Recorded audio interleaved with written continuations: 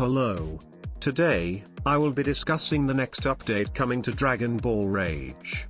The next update will be largely combat oriented, changing the combat scene massively. Here is a sneak peek.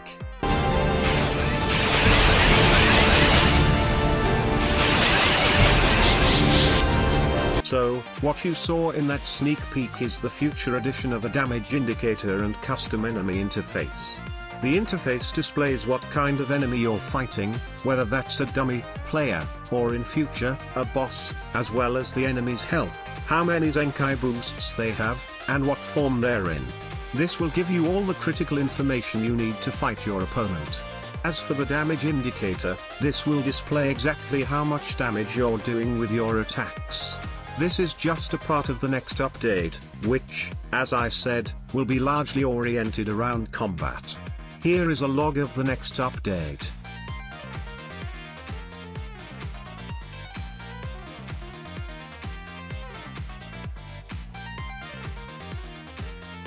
I will go over the most important aspects of this update log.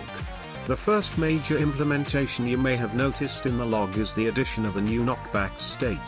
So, what this means is that knockback will be recreated for better functionality. You may also notice that more types of attacks will have a form of knockback applied to them. This will be a major component of PvP in the future. The next thing you may have noticed is the stated new way of calculating energy. As it says, energy will be recalculated in the next update, allowing for fairer combat. In the next update, you will probably find that you have a different energy than before the update. This is a direct, intended result of the recalculation. The next combat-related change will be that beams, for example, the final Flash or Kamehameha, will fire faster. There is not much to explain about this, but it should make beams more useful in the midst of combat. Finally, the last combat-related change in this log will be the addition of the explosive wave. If you've played Xenoverse before, you'll recognize this move. I don't know the specifics about this addition, but it'll most likely be used in a similar way to its Xenoverse iteration, to escape combos and give yourself some breathing space. Anyway, this is it. There's more to come in the update, that you'll be able to see for yourself when it releases. For now, I hope this excites you enough.